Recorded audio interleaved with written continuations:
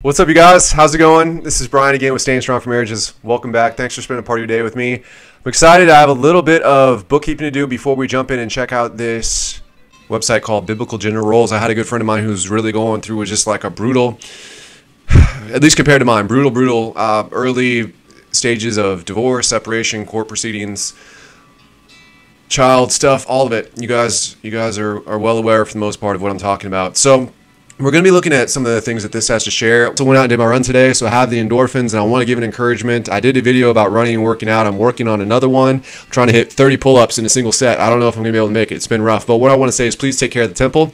You only get one body, and it goes with you everywhere you go, right? So it's just an encouragement for everyone as you're processing all that raw emotional stuff, as you're trying to figure out what to do with the extra time, as you're battling loneliness. I think it's a great tool. And just a heads up for you guys. So we're going to be looking at, I'm just going to be reading from the Biblical Gender Roles website.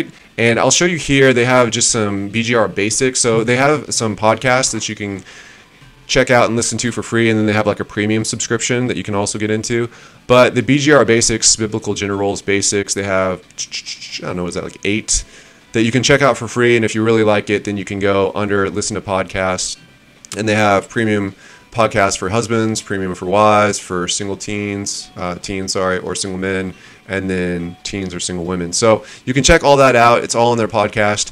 I'm going to do something that, it's not rocket science. I'm basically going to read this article to you, and it's going to be long, but I think one of the cool things about this is, I know you guys can all read these articles. I know you can go to this website, but you can listen to it in your car if I do it like this, or you can do it. I listen to a ton of stuff when I'm running. I actually changed some investing stuff, which, by the way, I have another channel, Premier Study on YouTube. Check it out. I'm putting some stuff up there about accounting certifications, as well as how to build a stock portfolio. If you don't know how to do that, it could be, it's an interesting time in the market, so I'll just leave it at that. So let's jump into this article. We'll put this aside.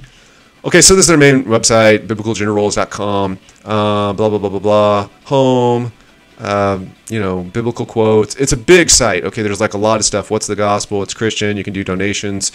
What's the manosphere? So if you don't know what MGTOW is, you got to crawl out from under that rock and realize what's going on. This red pill stuff, a lot of people saying, look, the divorce courts are just totally swayed. They're a real problem. It's not a good situation. And the answer is, like I've said, the reason I cover those videos on legalizing prostitution and stuff is because that's what people are saying. That's what people are saying. Hey, this is the solution. They have over 8 million hits on this, and I think they started, you can see here the categories: abortion, abuse, agape love, asexuality, beauty, all kinds of stuff, learning, divorce, femininity, human rights, all kinds of topics. So it's very similar to the Doll Rock site, at least in its format and layouts. And it looks like they have stuff archived going back to 2016, 2015, 2014. So 8 million hits, 2014. It's a pretty good run. I'm impressed. So I'm going to read this story to you. It's just the main one that they have on their page, and it's not a pretty one. I'll tell you that much. But it's an interesting one, and I think it's going to get into some of the stuff as far as if you're living with a person who employs these different strategies. It's generally going to be, this is going to be a thing for men. One of the things that I see on Facebook is it's like so many women on Facebook, and there's very few guys. So I'm going to try to make a space that's a little bit more shifted 50-50 in favor of guys and women equally, instead of like the 90-10 that I'm seeing out there. So this is basically going to be an article about, manipulation. What does this guy do? What do you do if... My friend that told me about it, he's like, what do you do if you're living with a person who threatens divorce, who threatens suicide, who refuses sex, and that's like the tools of manipulation that they use in order to control you. How do you do it if you're a Christian person who believes that divorce is wrong and you shouldn't do that, and you want to keep your vows? What are the strategies? What are the tactics? And so this is something at least you can go and think about. So this writer writes in, it says, Biblical Gender Roles. I've been reading your article for about 2 years now. I've been married to my wife over 16 years, and we have children together, our oldest of which is a teenager. My background includes being raised in the church, and my father was a pastor. For the first 14 years of our marriage, I pretty much went along with whatever my wife wanted, with a few times where I went against what she wanted. And now let me share what my wife did on the occasions when I did something she was opposed to. She fought me over career moves that I deemed were necessary. She didn't work at all, and so I was the main and only provider. When we did move away, every day she would just complain about being there and tell me to take her home. Every day, he writes. After a year and a half of hearing it, I finally did. It cost me tens of thousands in moving fees and lost wages. I've tried to reason with her in several different ways, but she simply would not hear it. It was her way or no way. At times I even withdrew myself and gave her the silent treatment, which you have recently wrote on. And she was not having that either. Her response to my silent treatment towards her was to literally go nuts and start throwing things around the house. On one specific occasion when I refused to speak to her, she literally, and I mean literally, as in the sense it is supposed to be used, not metaphorically, destroyed the house. Pulled down shelves, ripped up books. When that didn't work, she attacked me. I mean physically. I ended up calling the police after I couldn't take it, and I could feel that I was starting to get angry. She got in her car and drove away before they got there, and they did nothing but laughed at me. If it were the other way around, I'd have been hauled off in handcuffs. He writes, that isn't the only time, but the time I called the police, which only taught me not to, since they'll do nothing. And then, of course, there are the problems we have had with sex over most of our 16-year marriage. At one point, we only had sex 8 times over 15 months. She's told me on several occasions that she had to feel connected before having sex, and I don't just get to quote-unquote use her body for sex when I feel like it. I responded to her opposition to me wanting to quote-unquote use her body for sex with the fact that she has no problem at all using my body to provide food, housing, shelter, clothes, entertainment, etc.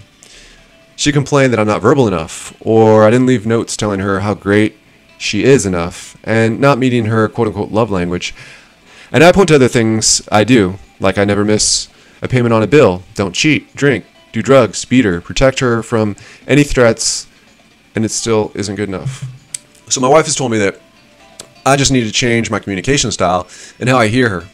She says that God intends for marriage to be consensual and loving, and that we should want to please each other and do things not from duty, but because we want to do them. Of course, when she says, quote-unquote, loving, she does not mean the biblical definition of love, but rather love that comes from feelings and emotions. So, in other words, she is saying that God intends for marriage to be based on feelings and consent and not on duty. I tried in vain to find a verse in the Bible that states what she has said to me about marriage. So, over many years, I've just accepted that this would be my life with her. For the most part, aside from completely changing my personality for her, I would do whatever she wanted. I worked where she wanted me to, did what she wanted with the kids, let her buy what she wanted, and of course had sex when she wanted, which was far less than what I wanted. Then about 2 years ago, my wife had said she wanted to be more devout. I took it as a sign that she wanted to, actually obey what the Bible said. So I started to actually read what the text of Scripture says in regard to marriage and husbands and wives, and I really dug deep into it and found that there were indeed specific roles given, and there were reasons for those roles.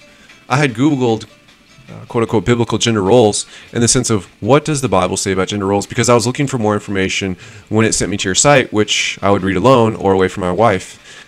It clarified and articulated what I was trying to tell her. Eventually found out that I was reading your site, and it caused nothing but a conflict about how disgusting and horrible the material is, which is straight from the Bible. This is when it all went south and all hell broke loose. So we went and sometimes still go to the same pastor and his wife for counseling. This is really a sweet couple that really does care about people. Yet the pastor's wife once told me that I was unloving and gave an example from 1 Corinthians 13. I told her that those were beautiful words indeed. And the guy who wrote them 6 chapters earlier said the wife's body doesn't belong to her but to her husband. As I tried telling them over and over, my wife included, and I quoted scripture verbatim. But they will not hear it.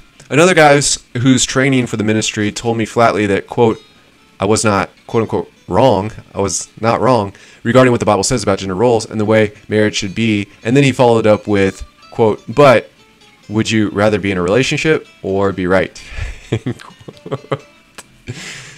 Thanks, dude.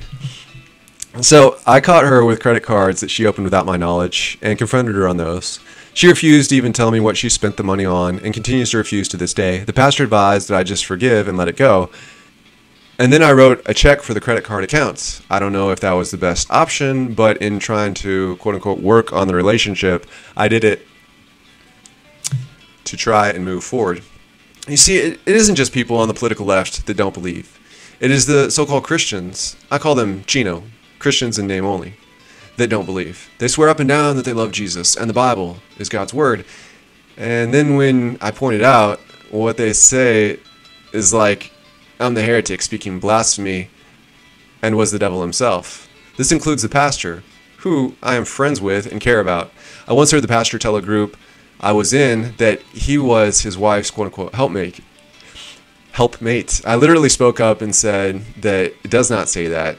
It says the reverse, and I can read it to you in Hebrew if you have any questions. It was not well received. The pastor, a conservative evangelical pastor, who if you ask him, he would swear up and down the Bible is the Word of God, won't stand up for what their very own scripture actually says. They allow women to preach and teach. Why would they even bother to tell a wife she has to submit to her husband in anything, in caps? So these people are quote-unquote devout evangelicals. They aren't leftists or socialists or liberals. They aren't rabid atheists or raging feminists. They say they believe in the Bible. They are liars. But that changes nothing. And the Bible, my wife doesn't believe a word of it based on her actions to the contrary of everything it says about marriage. Interesting story, this guy here. Let's see what happens next. Ooh, he says, I sought out a divorce attorney to see what my options were. We did the math together. I would literally end up homeless sleeping in my work vehicle. I couldn't even afford to rent a studio apartment after the state has taken everything.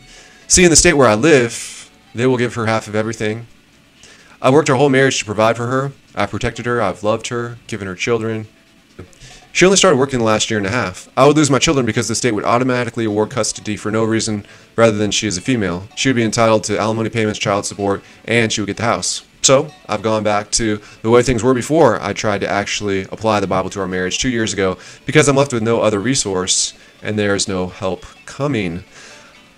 Fellas, I'd be remiss to say that no one out there is in this dude's situation. I think there's a ton of dudes in this situation, ton of guys. Ladies know about it, church ladies know about it, church pastors know about it, church counselors know about it. What are you going to do? Well, my friend says that this is something that he has found helped him, give him some resolve about how to go through everything, approach everything, the mindset that he should have as a Christian man. So what does he go on to say, this gentleman? He says, I grind my teeth, curse your false shepherds, and pray that Ragnarok come and wipe all of this out. Then I smile and do whatever she asks. If she wants to go on vacation, we go. If she wants something, she gets it. If she wants sex, it happens when she allows it. It's all backwards and reverse. Recently, she told me that, quote, we've wasted the last couple of years fighting, to which I thought, but dare not say, you wasted the last couple of years rebelling. She once told me, F off. I will never submit to you. This is from a woman who has a Bible degree, went to Bible college, attended evangelical, Bible-believing churches almost all of her life. And yet, I still go to our church only because if I don't, she will rage, and it will adversely affect our children. Now, all my smiling and whatever aside, I don't want this to be a channel where you guys come and you listen to these stories and you look at these things, and it's like a huge, massive downer because already you're in the midst of tough stuff. So I try to bring a light effect. I try to, approach it in the most optimistic way possible, right? Because I already know that the reality of the thing is nightmarish. And so, I'm just trying to, don't take it in some disrespectful or some lighthearted way that this isn't a big deal or it's not commonplace. I know it's commonplace. So this guy is pretty much at his wit's end. He has tried what he thought would work. And he's picking, he's basically in a catch-22. He's picking the least worst option. So he goes on, he says, and believe it or not, despite all these things that I've just told you about, I still do love her. And we have really great kids together. Now I know that there's also guys out there that, like this guy. He thought he was getting a Christian wife, or ladies, you thought you were getting a Christian husband. You met him at church, you met him at Bible study. They, read the Bible sometimes. They involved themselves in Christian activities. And so you thought, well, golly, I would still like to cash in on what I thought I was getting originally. I still would like to see God move in their heart. I'd still like to be involved in a happy Christian marriage where God is the center, where we do things God's ways, where, Christian. What else do I have to say? He goes on, he says, so I'm not sure what the answer is. I've only seen a society that favors women. I've long thought of writing on these points and finally brought myself to do so. He says, perhaps there's a lesson in there for others and for other husbands and wives. and the state of the conservative church. He says, Mark. So the author, or the host of the website, he says, so why publish such a sad story? Why do that? Well, lately I've been absolutely flooded with emails from MGTOWs. These are men going their own way. Guys, they're like, nah, forget this marriage thing. It's a rigged game. The divorce courts are awful. We know what's going on. We watched our dads. We watched our older brothers. We have the internet. We know what's going to happen here. We're advocating, these guys, they're advocating for sex dolls and prostitutes and one-night stands and side chicks and porn and, whatever. So this dude, he's like, he gets all these emails from these MGTOWs, men going their own way. Stories like the one from Mark feed right into their belief of why the modern feminized form of marriage is so bad for men. It would have been easier not to publish this man's story knowing the MGTOW reaction it would get. Because I'm sure I will get many MGTOWs writing me saying, quote, yeah, there's a lesson there, and the lesson is men should not get married. The Christian feminist reading Mark's story will come away with another lesson. In their view, Mark just needs to go back to where he was before he discovered what the Bible says about the roles of husbands and wives. He needs to just do what the wife said and work on his quote-unquote communication style and quote-unquote hear her better. And of course, his wife mentioned the Christian feminist and humanist favorite word, which is consent.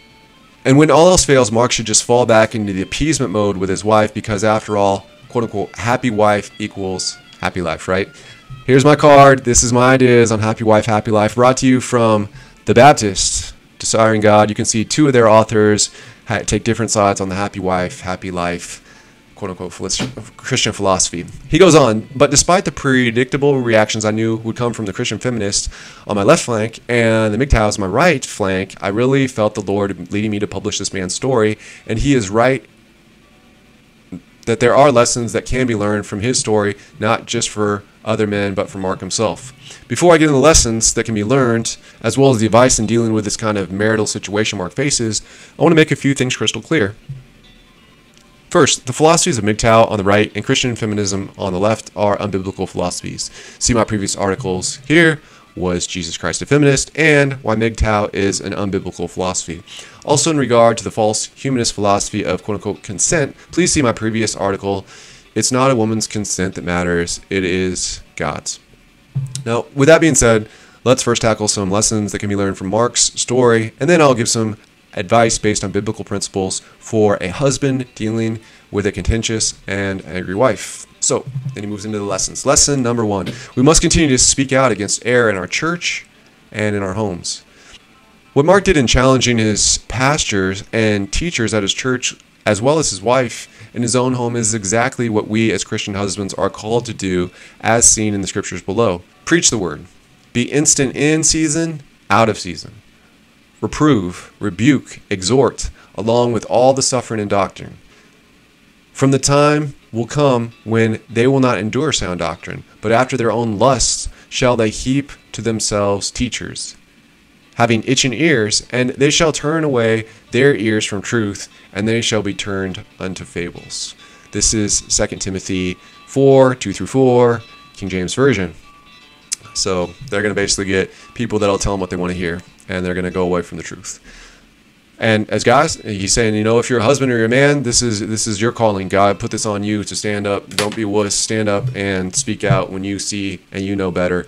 Don't be afraid. Don't be like Adam in the garden. Speak up. So I know that Mark is feeling discouraged after doing just what this passage commands and not seeing the results he expected. But it's not the results that matter, but only our obedience to God's commands. God is the only one who can truly change the hearts of men and women. We are only his messengers. Lesson number 2. While preaching against error, we must not add to the gospel. For the perfecting of the saints, for the work of the ministry, for the edifying of the body of Christ, till we all come in the unity of the faith and the knowledge of the Son of God, unto a perfect man, unto the measure of a stature of the fullness of Christ. So people have different roles. And he goes on, he says, this is why we have different Christian denominations. This is why even within each Christian denomination we have opposing schools of thought on many different doctrines, whether it is the interpretation issue or the applications of such doctrines. He says this is why we have different Christian denominations. This is why even within each Christian denomination we have opposing schools of thought on many different doctrines, whether it is the interpretation or the application of such doctrines. So there are two extremes. One is to say, unless you agree with me on every doctrinal interpretation and application of the Bible, then you're not saved. And you have no business calling yourself a Christian. The other extreme is to say, no one knows what is right or wrong, and no Christian should ever teach that other Christians' behavior or interpretation or applications of the Bible is wrong. We as Bible-believing Christians can and should call out unchristian behavior and false interpretations of the Bible by other people who call themselves Christians, and we can do so without questioning their faith and trust in Jesus Christ. So we can rightly and vehemently condemn the false prophecies of Christian feminism and MGTOW without saying Christians who believe in these philosophies could not possibly be Christians. This is a very important distinction that must be made. I'm going to skip ahead to lesson number 3. The seeker-sensitive church philosophy is not approved by God, and this brings us to the third lesson we can take from Mark's story. The seeker-sensitive church is not approved by God, nor has the children that this movement has produced proven it to be wise. The seeker-sensitive church movement is based on false interpretations of scripture passages like the one below. From 1 Corinthians 9, 21-22, to them that are without the law, as without the law, being not without law to God, but under the law of Christ, that I might gain them that are without the law. To the weak I became as weak, that I might gain the weak.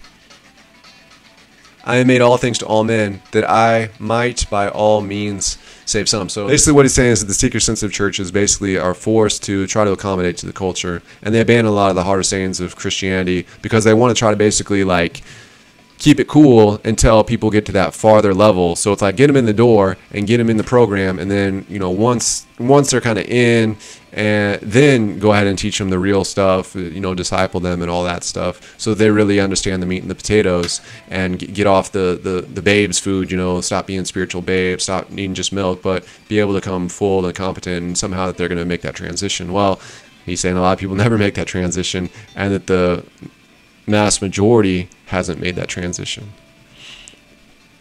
He goes on, he says, so how should Mark deal with his contentious and angry wife? He says, first and foremost, this is not just a contentious and angry wife that Mark is dealing with. This is a wife who sexually denies her husband. Now, in many cases, a contentious and angry wife is also a wife who sexually denies her husband. But this is not always the case. I know of many Christian men whose wife will give him her body, even if it is grudgingly given, the starfish sex they call it, in order to keep him in the marriage while still maintaining her contentious and angry spirit. Why I like this article is that because I don't want to see anyone live like this. I don't want to see any wives go through their whole lives, 16, 18 years, whatever, in this situation, angry, pissed off, fighting, rebellious, rebelling against God, can't figure it out. Well, how many churches are going to give it to you like this? So either you're pissed and you're already gone, or you're pissed, you're gone, you came back, and now you're trying to say, well, I wonder if this guy, he sounds like a real jerk, a real big D, but maybe he's got something here with this Christian stuff. Is Christianity really that patriarchal? Let's see what he has to say. So I've been saying from the beginning that sexual denial in either part of the woman or the man is one of the few reasons in which God allows divorce. See my previous article, 8 steps to confront your wife's sexual refusal and 4 steps to confronting your husband's sexual refusal for more on those subjects. So you guys might be interested in strategies. But I like this. He breaks down what Mark did and what he didn't. Here's the truth of the matter. Even if the wife is sexually denying her husband, there are some men who just do not feel God wants them to divorce their wife. Others feel they may stay with their wife for the benefit of their children, and still others are afraid to leave for fear of the financial devastation it will cause them. We can see in Mark's story that he seriously considered divorce from his wife, but he saw the damage that it would cause to himself personally as well as to their children. We can see in Mark's story of 16 years of marriage, and especially in the last 2 years, that he tried the following 4 approaches. Number 1, directly confronting his wife by showing her from the Bible she was wrong. Number 2, counseling sessions in which church leaders who told him he was wrong is in his interpretation of the Bible. Number 3, the silent treatment. Number 4, appeasement.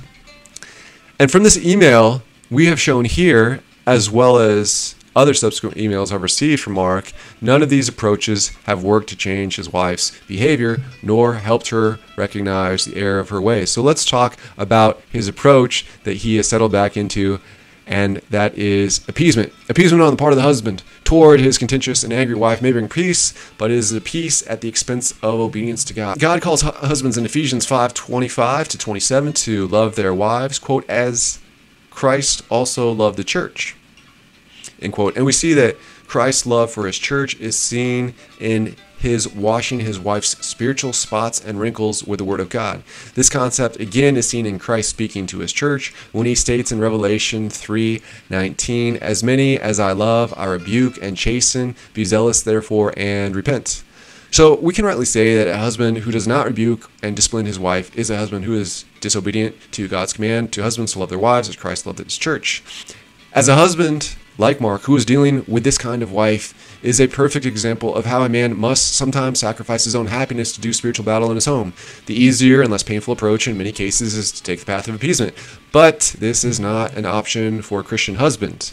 My recommendation in these cases is to use the same approach God used with his wife Israel in the Old Testament. First, he confronted her sin and rebuked her for calling her to repentance.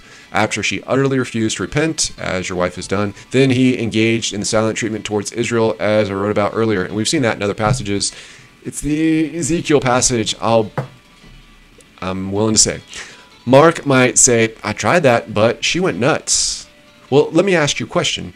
If your child threw a temper fit whenever they did not get what they wanted, would it be okay for you to appease them so that they would not throw a fit? The answer is no. And the same answer goes for your wife when she throws a temper fit. When she starts doing that, leave the house. Get your keys, get in the car, and leave. Go someplace and park for a couple hours and just take a nice nap in the car, or go to a park and enjoy the peace.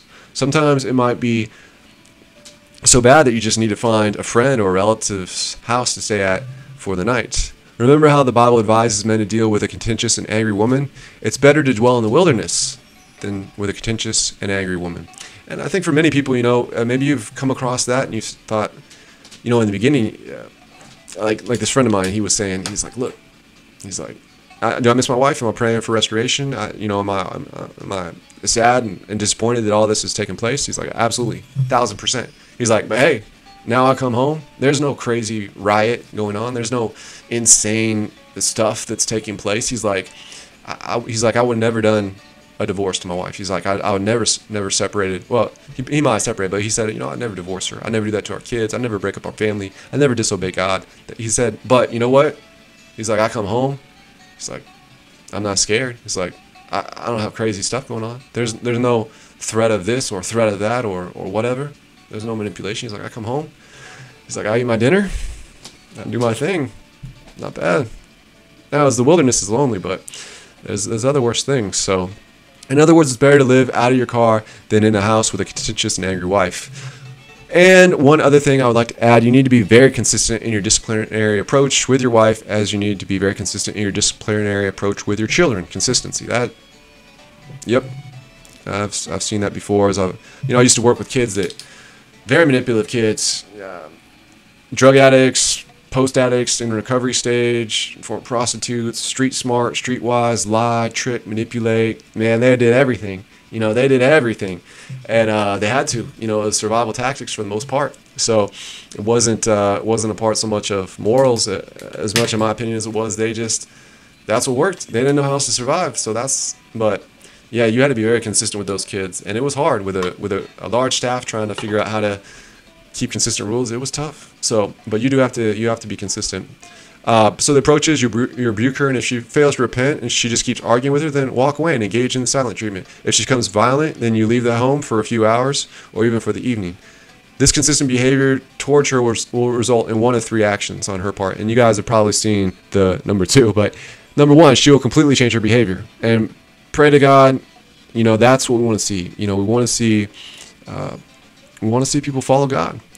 Or number two, she'll file for divorce, and a lot of us have seen that. Or three, she'll at least stop the raging so you won't leave. And so maybe there's some people that are stuck in like those in-home prodigal situations where it's like, it's not crazy anymore like it used to be, but it's not how it should be either. So that's always sounds like a tricky thing to me. I haven't seen a lot of resources from those people. So if you ever have anything that you think is great for in-home prodigals, send it my way. I'll cover it.